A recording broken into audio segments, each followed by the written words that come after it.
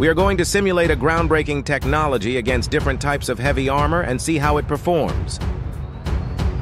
Picture this: the 6mm AR, modified for an electrothermal-chemical rifle. Let's dive in. A potential technological marvel, an ETC gun uses a plasma electrical device to ignite the propellant, giving it unprecedented velocity. The following simulation shows the raw power of our 6mm ARC projectile soaring at 1,500 meters per second. It manages to penetrate a robust 32mm RHA plate with a Brinell hardness number of 240.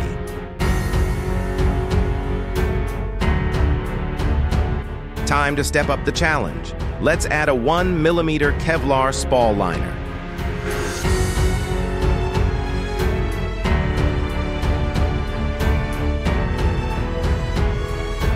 Unfortunately, it is unable to penetrate the Kevlar liner.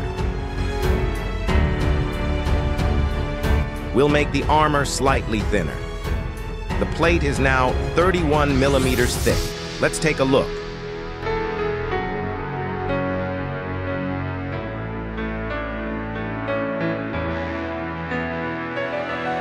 It works.